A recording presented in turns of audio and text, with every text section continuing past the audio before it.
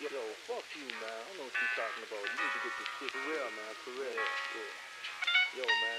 Remember that girl up in the front row? For real. So this is we're in my office, and this is kind of the sitting area, meeting area for the office where I have sometimes meetings with people from the team and sometimes clients.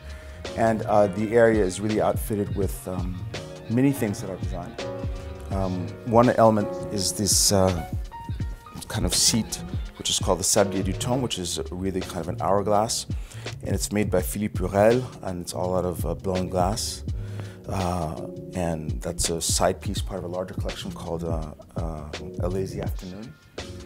Then this is a lounge chair where the structure was designed by two brothers post-World War Italy called Giudici, and it was for a hotel in the lake region of Italy, in Lake Como. And there's an armchair and a sofa, and the armchair is called Little Ray, and it's made by a company called Du Vivier with fabric from Dédar and Piafre and Nobilis. And then there's a low table here, which is called Thunderbird, and this is an entire exercise which examines laminated leather as a structural element, as opposed to leather, which is just something that you cover. It started quite a long time ago. I think when I was about 15, I started designing furniture and boats, and I actually thought I was going to be a naval architect for a long time. And then I went to architecture school in the United States at Cornell. And when I finished, I did architecture for a while. And then I came across the work of Andre Putman, and I just felt a new orientation, a new pull to do something else.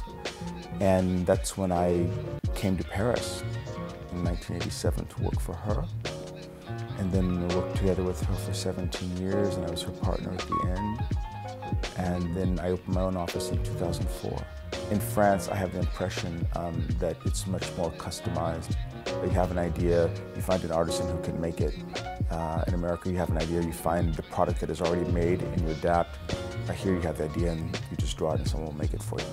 Okay, so here we are in the material area, documentation area, which is my little workshop and where a lot of ideas come together. There are some prototypes that are happening here. This is a project that I'm working on for a client for a house just outside of Paris. And we're looking at different materials, different paint finishes, different textiles of a rug from Taiping. Doing, again, a lot of work with fabrics. Again, another table where we have ideas that are kind of in progress. This is, these are, in fact, this is kind of funny. This is an ostrich egg. I'm doing a collection of light fixtures for this company called Tisserand Art and Style. It's one of the oldest lighting manufacturers in France. And they have ostrich eggs, and so we're doing a lighting fixture based using ostrich eggs, which I think will be kind of fun. This is a mirror called Looking Glass, which again is a sort of concept piece because there are a lot of ideas going on. But what I like about this is that it's a disappearing mirror in a sense that down at this part it's a mirror, but as we get up higher up, it becomes transparent glass. And these are things that we don't see. And then it gets covered with vitrail to give it a certain texture. And as it's a mirror, so the whole idea of this mirror is it's a mirror to get undressed, because usually you use a mirror to get dressed, but the process of getting undressed is a little bit different. Someone told me that my style was basically textured minimalism. And that probably requires an entire analysis, but quite simply, what that means is that it's very clean lines, very simple forms, but I play a lot with textures and materials.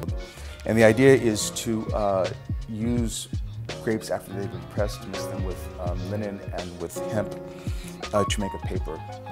And there's an entire narrative behind that because the hemp is an element which was used to keep the champagne corks in by Dom Pérignon many, many years ago in the 18th century. And so by using elements that are part of the whole champagne culture, you really make a product that has a lot to do with the champagne house.